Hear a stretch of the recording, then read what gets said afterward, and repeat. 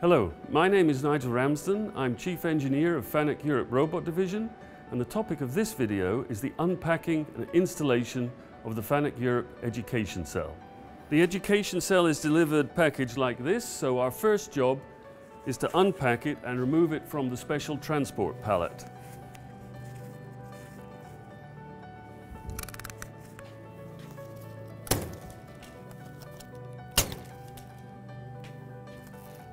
The recommended way to remove the cell from the transport pallet is using a forklift. Thanks, Ellen. Now that we have the cell off the pallet, we can move it to its new home.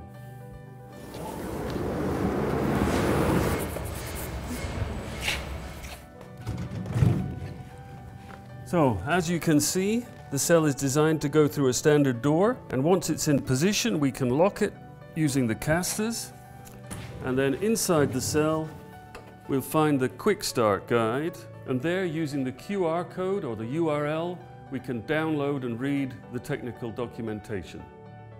So we need to get a key from inside the controller and put it in the auto T1, T2 switch on the front, and then the teach pendant and the power cable from the accessory box. And connect that.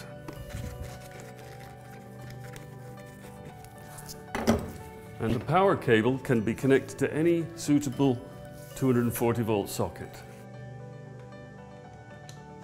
So now that we've got power connected, we can turn the controller on, and while it is booting up, we can install the pieces for the demo program.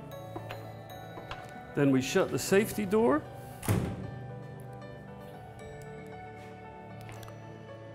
And now the controller has booted up. We press reset because of course we had the door open, and now we can press start. When we press start, the robot's first going to ask us, have we got the pieces in the right position? If we do, then we can ask it to continue. And there you have it, the FANUC Education Cell up and running.